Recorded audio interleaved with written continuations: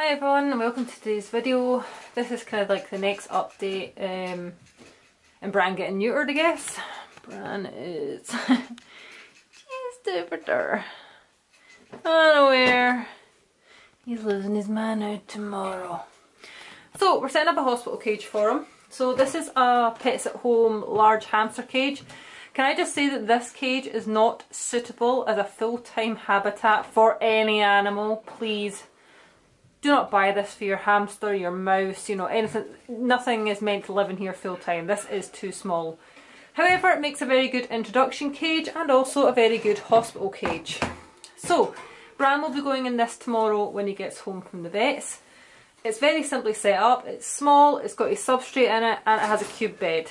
It will of course have food and water added tomorrow, but that's it. Really, really simple. You'll spend the first night in there. So the next part I'm going to show you is how he's going to be at the vets.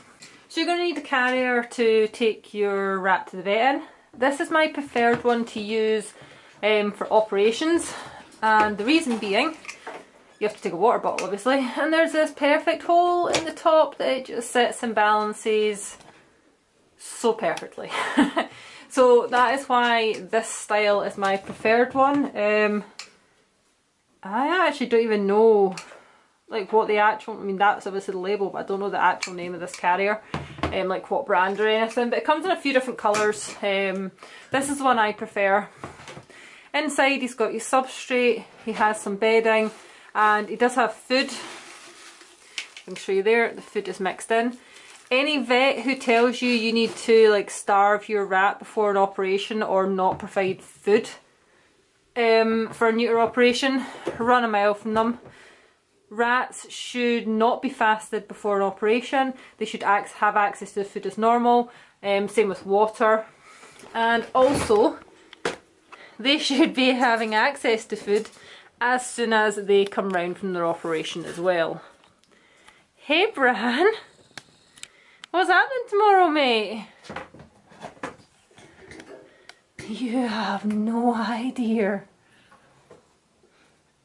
So yeah, I hope that was helpful to any of you that needed to know how to set up a hospital cage or what to take with you when your rat is having an operation. So tomorrow, poor Bran will be a couple of stone lighter, won't you, mate? Yeah, big stud boy. So basically what I'll do is the next video that you'll see on this little kind of vlog series will be me talking about him coming home from his operation, showing you his wound, how I take care of him, and basically his recovery process. So that'll be the next video. Thanks for watching and I'll see you next time.